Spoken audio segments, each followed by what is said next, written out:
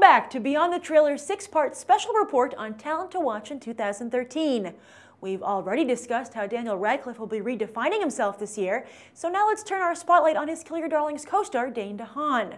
DeHaan is definitely a character actor rather than a leading man, and also an excellent example of how the huge demand for talent to fill the vast number of roles in comic book movies is bringing unusual actors to the forefront.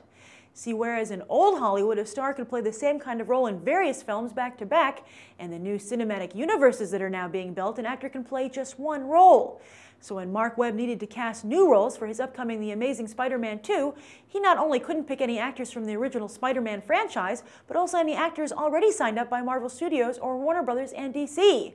Well, like many of you, Webb must have seen Chronicle, last year's low-budget, big box office grossing found-footage sci-fi flick where DeHaan played the troubled villain. So suddenly, DeHaan found himself taking over for James Franco as one of the lead villains in a blockbuster franchise. And he's not even British. Yes, foreign actors sure do seem to have a monopoly on Hollywood's villainous roles, but it seems we finally have an American contender with the Pennsylvania-born DeHaan, who just recently married his longtime girlfriend and fellow thespian Anna Wood. While we won't get to see him play Harry Osborn until 2014, this year we'll be seeing DeHaan play Daniel Radcliffe's lover and a murder suspect in the period thriller Kill Your Darlings, the much buzzed-about film that just debuted at Sundance. We'll also see him starring opposite Reese Witherspoon and Colin Firth and Adam Egoyan's Devil's Knot, which tells the origin story of the West Memphis Three, the three teenagers famously found guilty for a heinous murder in 1994, only to be later championed by Hollywood and recently released.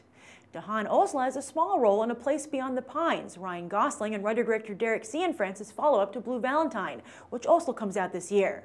So do you think DeHaan will help Webb keep his track record of offbeat yet captivating casting choices for Sony's Spider-Man reboot? And do you think it's a good thing or a bad thing that DeHaan already seems to be typecast?